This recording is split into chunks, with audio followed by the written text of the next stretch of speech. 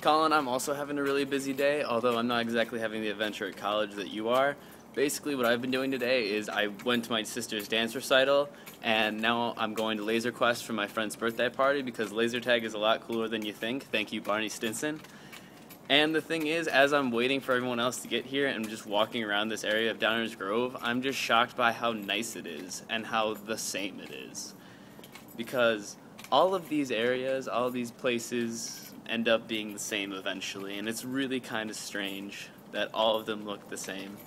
All of the stores look the same. There's an Office Max here, and it just reminds me of home in such a very close way that I'm not really sure exactly what to say about it beyond that.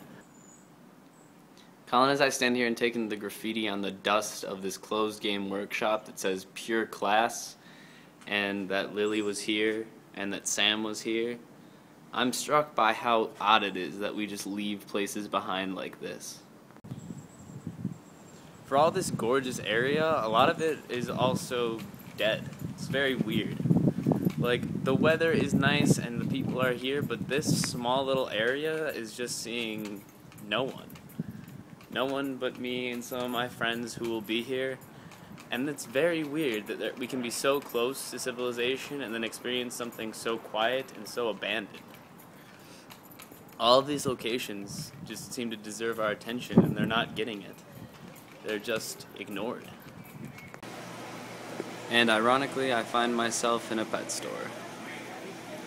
Funny how life works. And now we're on a train to see a show. Because that's what this day has become.